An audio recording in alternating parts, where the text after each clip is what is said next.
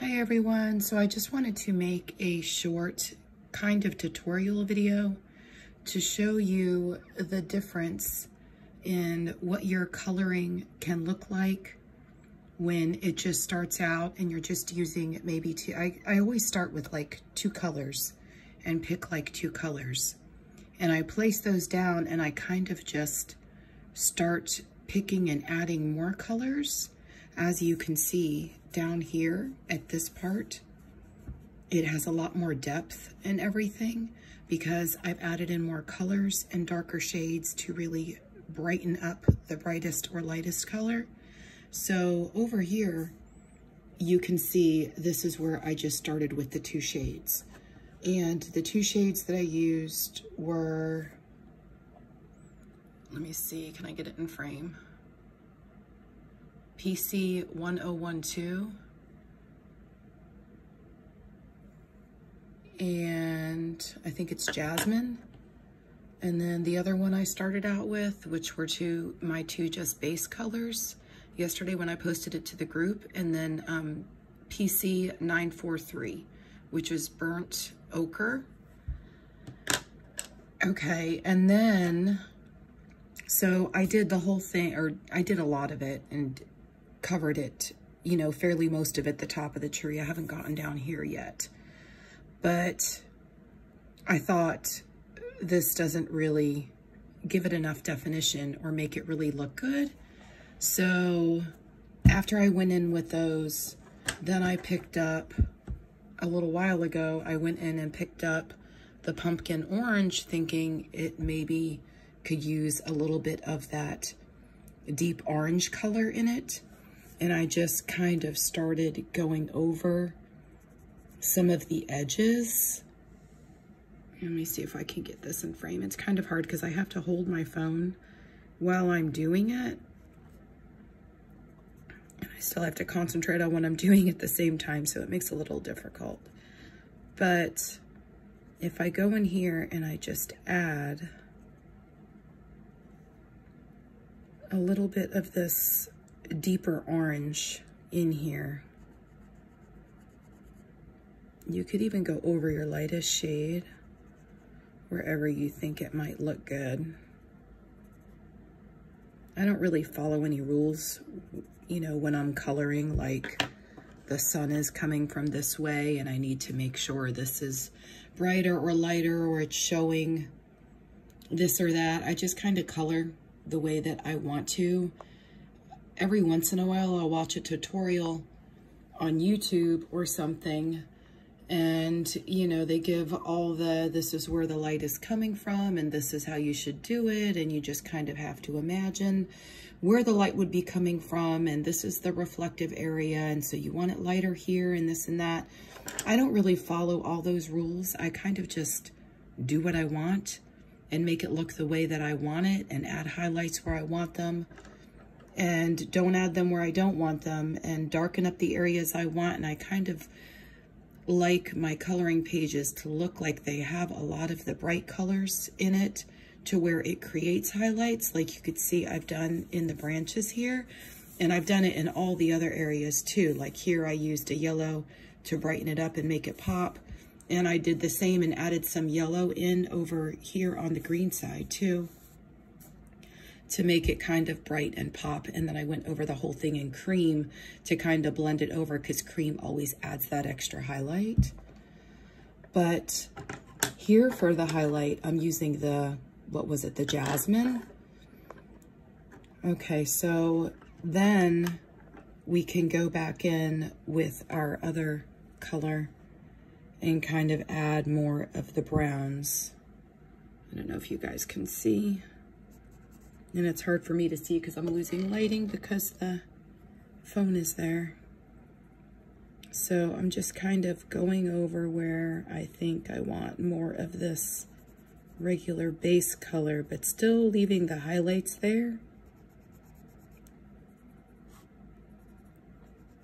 You don't want to go over too much of the color you're using to brighten it up and create that highlight effect, which for me, it's that Jasmine.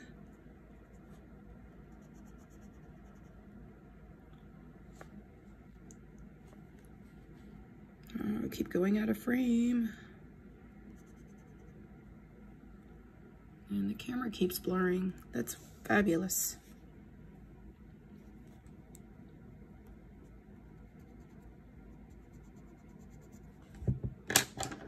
Okay, and then the orange just kind of brightens it up. And as you could see over here, I kind of did it along the edges to create more depth with the brighter color. I really shouldn't say, but it's kind of like a deep orange.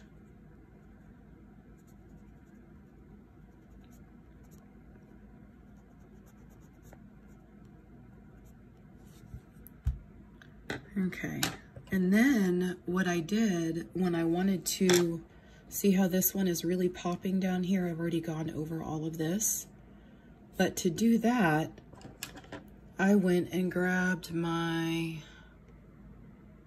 dark umber, which is PC 947, and this is where the magic comes in. Because you just very lightly, when you're holding your pencil, make sure you kind of hold it like this so that you're not putting a lot of pressure and you're just kind of shading where you need to shade. And also make sure that your tip is pretty sharp, because if it's not, especially on something that is as detailed as this is, you're really gonna mess up and it's not going to look right. So you really want to make sure that those two things are in check, because if you apply too much pressure, it's going to go down too dark and it's not going to look good. And then when you go back over it to blend it, it's going to pull too much of that pigment into your drawing or into your coloring, and it's going to not give it the right effect. So if I want to just come in here, I can't watch the camera. I just have to kind of concentrate on what I'm doing, because like I said, I don't want to lay down too much or more than I need. But see how it just kind of makes it pop?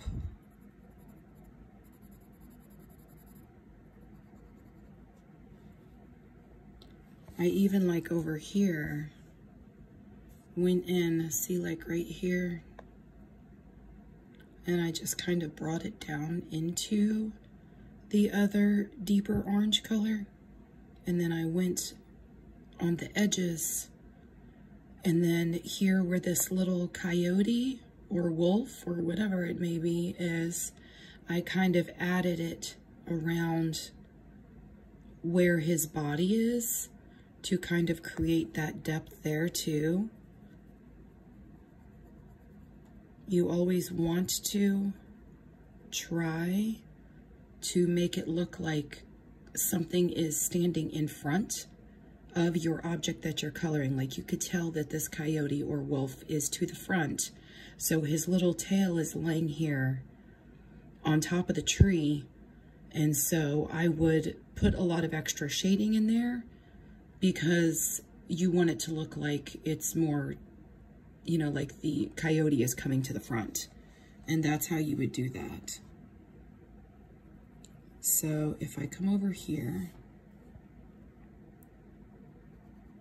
and I just continue to add this darkest brown, it will create, see how here it's creating a lot more depth. You just have to be very careful that you don't put it in places that you don't want it. See, like right here coming down from the tree. And then here.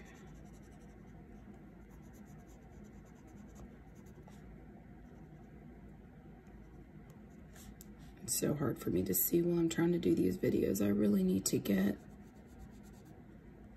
a better way of doing this. A stand or something so that I could do this on my phone. But like here, this little piece that's hanging down, I think that that would look best a lot darker.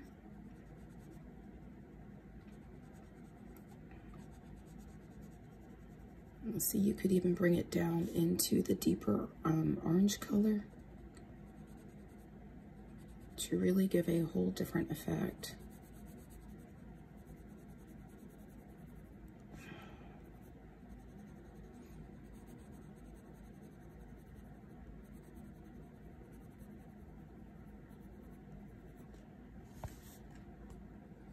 I didn't do any of this over here yet, so I could go in and show you what this looks like once I add it in here. But I mean, look at the difference. It just creates a whole new, very intense, bold look and adds a lot of character to whatever it is you're coloring.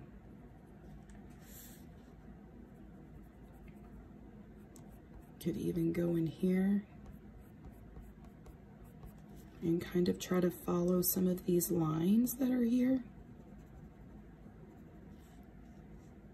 Look at the difference in that. And then you can come back. I'm going to come back with my pumpkin orange and kind of go over those areas that were a little deeper with the orange color and add those back in there.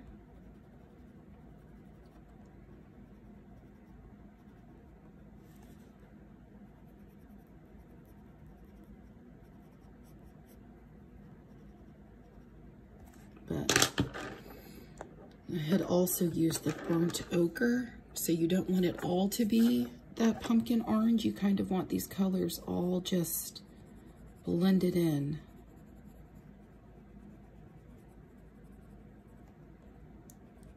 And all of your layering and your blending will come together and just create a whole different look. Like, see how I left all this yellow in there? I think that that really stands out, and I want to keep that there. I really like how it looks.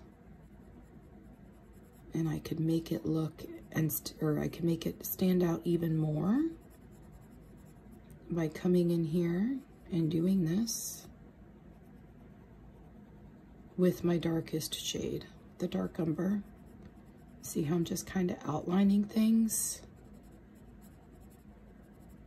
And see, last week I was on YouTube and I was watching somebody's video. I don't even know who it was, but I don't know, I'm assuming she had an art degree, and she kept saying, don't outline things. And I know I always teach you not to outline things, she said. But that's how I do it all the time in my coloring. And when I heard her say that, I was like, well, I guess I really don't follow the rules. I mean, really, it's art. I don't feel like there really are any rules that you should be following. I think that everybody has their own style and just needs to do your own piece of art the way that you like it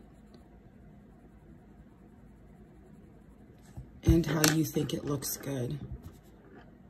And after you watch all these different tutorials and stuff by other colorists or artists or whatever, you could kind of bring all of those together and create your own style from those. Because, I mean, naturally that's what's going to happen. But yeah, we could come in here back with our dark umber and see how that just makes such a pronounced difference. And I just kind of went out the lines there a little bit, so I'm trying to concentrate on videoing, but that's okay, because like I say all the time, there are no mistakes when you color. It's art, and I really don't think there are any mistakes when it comes to art. And everything is fixable.